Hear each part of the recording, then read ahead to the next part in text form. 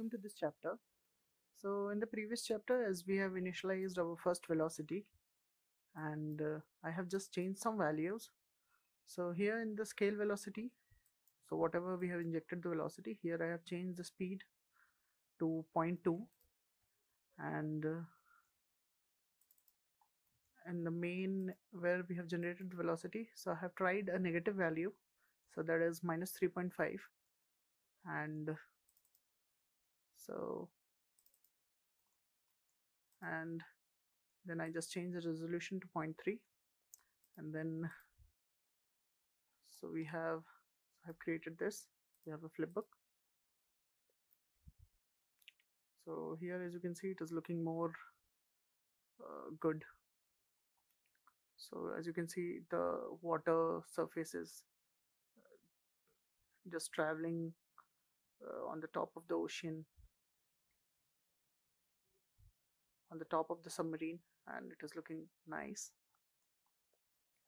So, and due to this the velocity, so it is some particles are inherited towards forward. So we'll create more velocities for much dynamic look.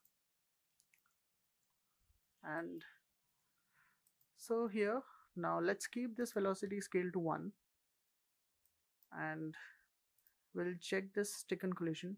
So as the particles will collide, so it will stick. So we'll keep it 0.1, so leave the value. And then we'll go to the particle motion. Here we'll reap the particles. So basically, so any particles which is unnecessary, which age is greater, so it will kill. And this checked kill outside the volume limit. So whatever the particles, if goes outside this boundary, so it will be killed.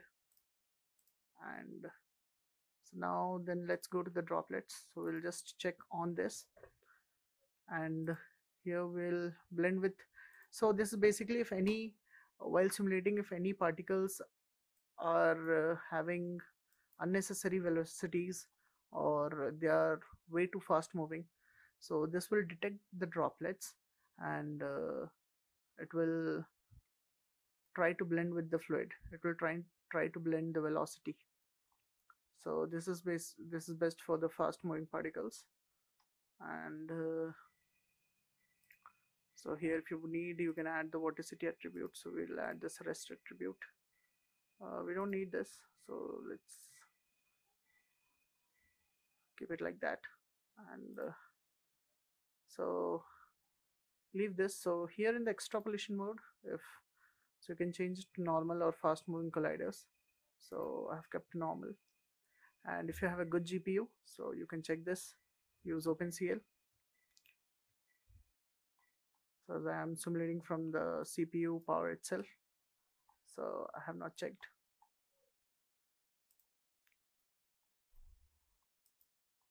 So we have changed some values. So now let's create another velocity.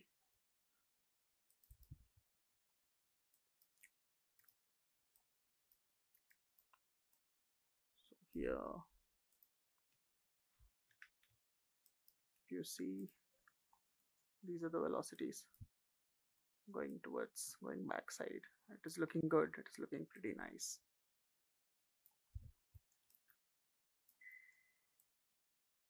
So now, so I'll just create another attribute warp.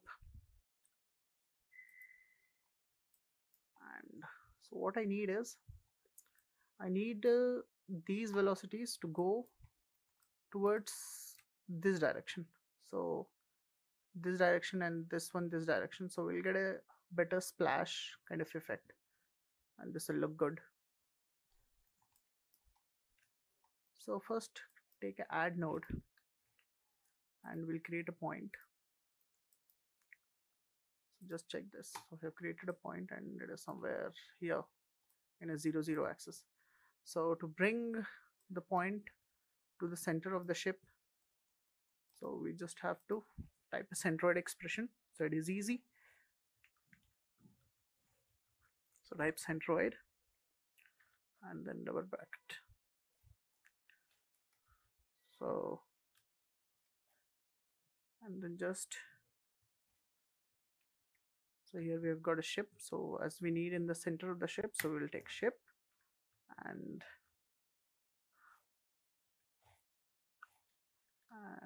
then here, and then as you can see, we have got all this. So how the centroid expression works, so you can see here. So we have dx dy dz, so we have to put that only. So just put d underscore x, and that's it. And just copy this and paste here. Just make it dy, enter, and just paste here. Just make it dz and enter. So now we have got a point, which is, so now as you can see, now it is at the center of the ship, so it is looking good now. Just connect this to this.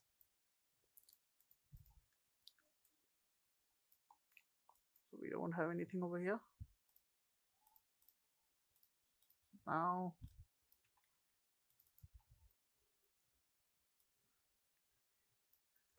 create a turbulent noise and import that point. So we have an import point attribute. So here it is asking for the input. So second input, so is, here you can see we have 1, 2, 3 and 4. So this is the second input. So second input and leave as it is. Bring a subtract. So just connect this, connect this.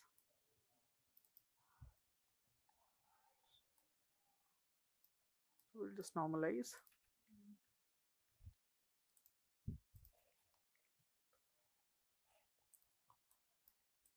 And then just add.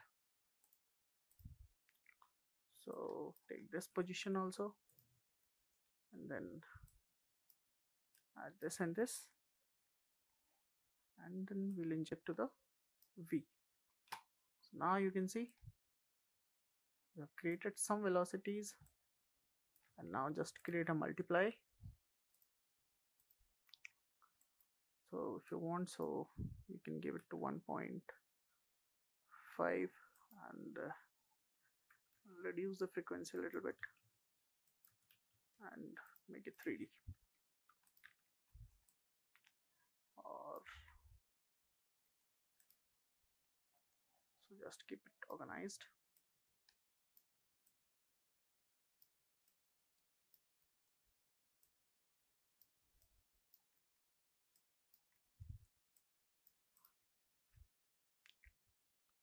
Yeah, so we have, let's take a parameter node, and now we'll name it as, we'll name it velocity and label it as well underscore scale.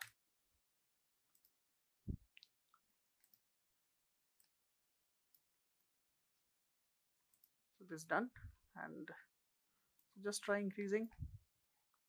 So if you increase, so as you can see, so now the velocities are, so if I go somewhere, so the velocities are in, so let's take this turbulent and keep it, let's make the default value. So if I remove this, so you can see we're having somewhere where the point is going, so, and the velocity is much higher. So we'll just, so the velocity scale, so we'll reduce the velocity scale to 0.5. So we don't want much.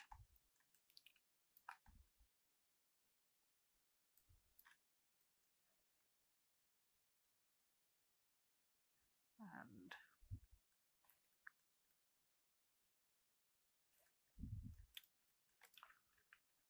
let's type null. So you can try playing around the values. So let's make it somewhere, so we can make it more. Let's keep it 20 itself. So pretty good, and we'll name it as well underscore 02. So it will be easy to identify, and this is done. And for this fan part, we'll just bring point. So we have a point velocity sub here, so just bring this, and so we have basically different kind of noises. So there's the basic, there is curl noise, so if you want the velocity from the object, a lot of things. So in the basic, so here it is compute from deformation, so we'll just set the value, and we'll set the value to 20. And if you see here, so now we have this looking nice.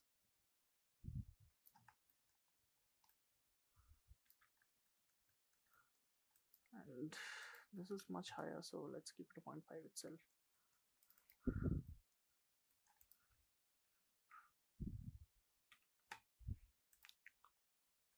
So yeah, and let's just take a fluid source.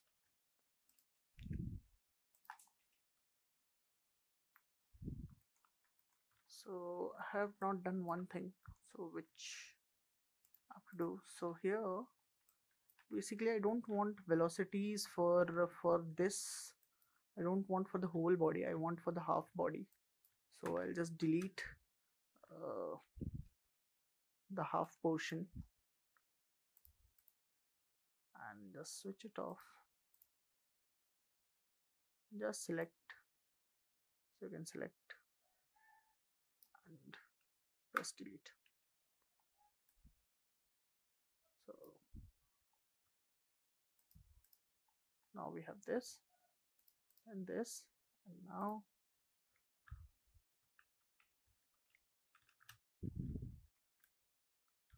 it is looking good. So let's increase a little bit of values. So let's say more velocities, more value, more velocities. Let's, for now, let's keep it to 1.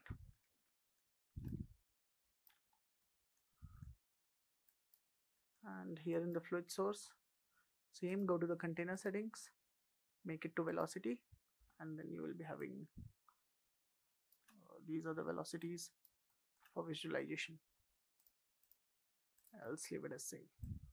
So just Control C, and here just press Control V and connect this, and then we have velocities for this for the fan.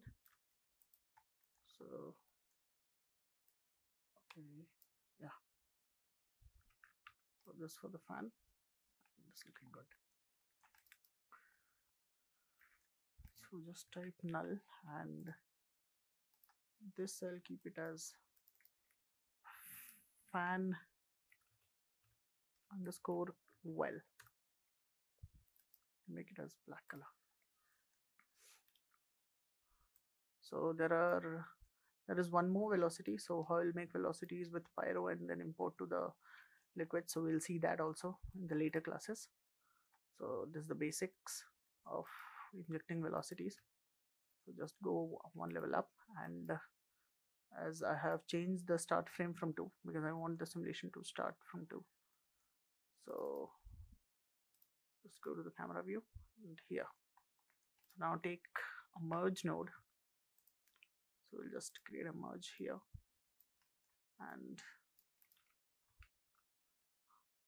we'll just drag this, press Alt and drag, so it will be duplicated. Correct this, and this done.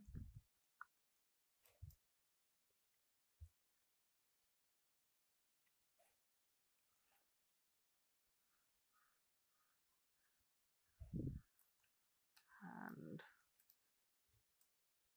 create here, and this will be the fan velocity. So here just bring the fan well, and here just bring the well too. So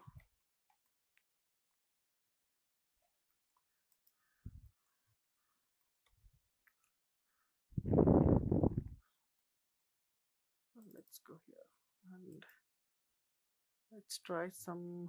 So let's put these are this is very high. Let's put some negative values and you can see the velocities.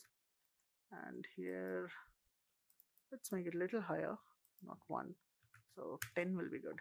So we'll start with the 10, and this is pretty good.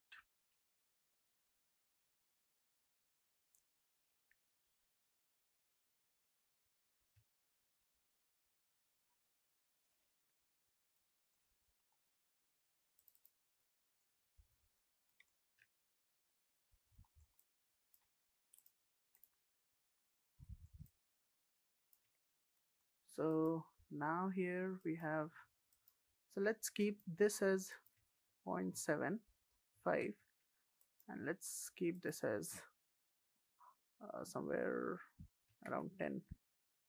Okay, now let's check what results we are getting. Just save every time whatever you make.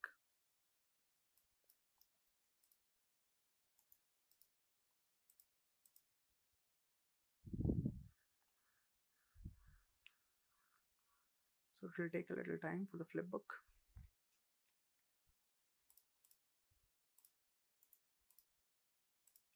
Yeah.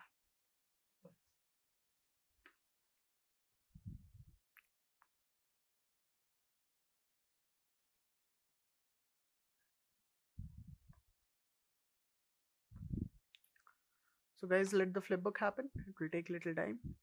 So see you in the next class. Thank you guys.